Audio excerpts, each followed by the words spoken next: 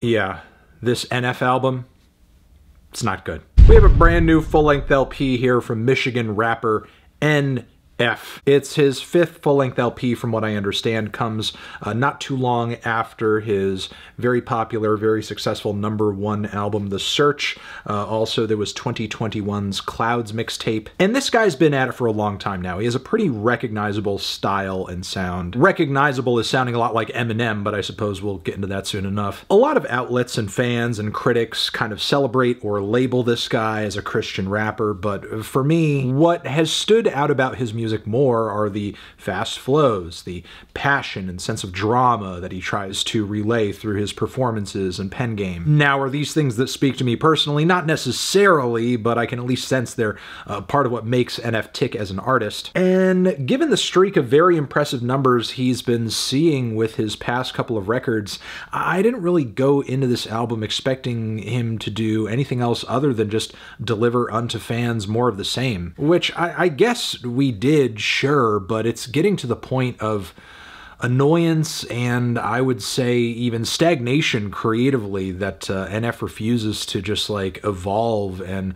step outside of the shadow of the artists that so obviously influence him. However, in his own mind, if you listen to the actual music and lyricism on this record, you would be led to believe that NF is going on some kind of like epic hero's journey with this record, undergoing some kind of profound evolution. Meanwhile, in the opening moments of this album, he just kind of sounds like Eminem if he were a theater kid, giving us a lot of rapid, intense, and passionate flows about fame and success and validation, all set to these pumping, gigantic, fake-sounding orchestral hits. The beat sounds like a hyped-up version of, I don't know, the sound bed that you would get out of a luxury car commercial. And the whole track eventually escalates to this point where NF is arguing with this demon voice. I guess in such a way where he's having this internal battle about his own fame and success in music and how he portrays himself and how he continues to go about seeing fame and success along his musical career. I won't deny it obviously takes a lot of talent, a lot of focus, and writing ability to do what NF does, but it's still downright obnoxious despite all the effort being put into it, and honestly comes across just as self-obsessed as the narcissistic clout chasers that he's trying to separate himself from in the industry. Now, this narrative of success and doing what he does in music and just kind of pushing forward through all of what he's dealing with as an artist, that continues on to the following motto, where NF not only tries to define what drives him as an artist, but also, I guess, what doesn't. Because he doesn't care about being on red carpets, and hey, who knows, you might see him wearing the same clothes twice at some point. Crazy. Production-wise, we have more tacky orchestrations all over this cut too, and I think the perspective being painted on this track is just a tough pill to swallow, with NF taking shots at the industry in this Slim Shady LP type inflection, which misses the mark because at the time Eminem sounded like this, he was genuinely subversive in his own way, repeatedly catching heat from critics and the media and parents for the things he'd rap about and the way that he acted. Conversely, NF is not. In terms of substance and content, he couldn't be a safer, more PG pick. He goes on in the song about how he could be more famous if he did a bunch of features that he doesn't want to do, or if he started taking notes about how he writes his songs and stuff like that. But he's not gonna, because he's not gonna sell out and compromise his art. Meanwhile, the art that we're talking about is one of the most derivative and formulaic commercial products in mainstream rap today. Like, I'm impressed what I'm hearing here is the vision of one guy, because it honestly sounds like the result of a focus group trying to engineer the most appealing music to angsty, sheltered, white suburbanites.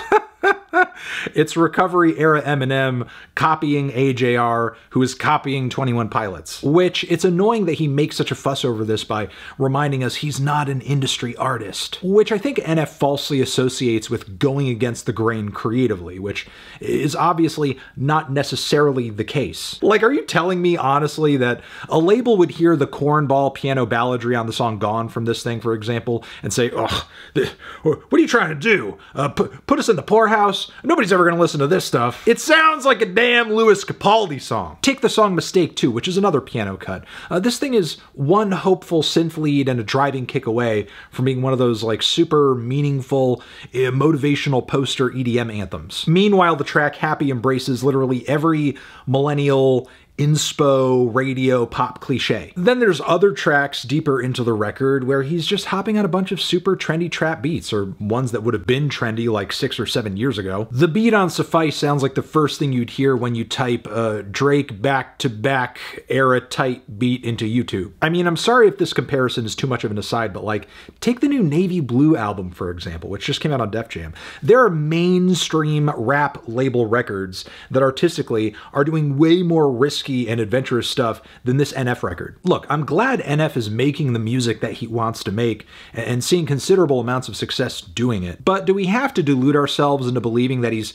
doing anything to challenge industry music standards here? Your records climb up the same charts that everybody else's does, and your music is still distributed through majors anyway. Literally everything on this album is just a bunch of microwave pop and rap fusions that have already proven to be successful on the charts, on radio waves for years now. As much as it may feel like winning the lottery, your success is not some kind of like exception to the rule or anomaly that nobody can figure out. You're not an enigma wrapped in a riddle, smothered in a mystery. You're simply making marketable melodrama that people like listening to. And the fact that you're making a career off of it, which is fine, doesn't need to be framed like we're depicting some kind of epic action-adventure film or like a paranoid fantasy where you think everybody out there is praying for you to fail and not do well, like on the song Let 'Em Pray. All the mountainous strings and bombastic instrumentals alone are proof of the delusions of grandeur going into this project, which in fairness I will say does have a couple of bright spots here and there. The Corday feature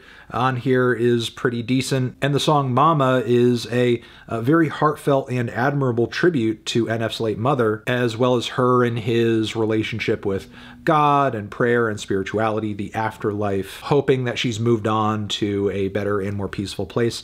It's a genuine tearjerker, and also a reminder that there's more to life than the industry rat race, which is maybe what this record kind of needed at the end of the day, for him to spend more time reflecting outside of that. I will say the closer on some level also seems like a genuinely emotional moment that's pretty easy to connect with on the record, but that really just kind of comes across as too little too late. And outside of that, I couldn't really get into much of anything this album offered on any level because there's just so much about it that is a non-starter, which isn't to say that there won't be people out there who enjoy this thing. I mean, most likely there will be millions, and this project may even go #1 just like NF's past couple of projects have. But because this channel is about my opinions, I do have to come through and say here that most definitely this record is not for me, and that's why I'm kind of saying that it's not good.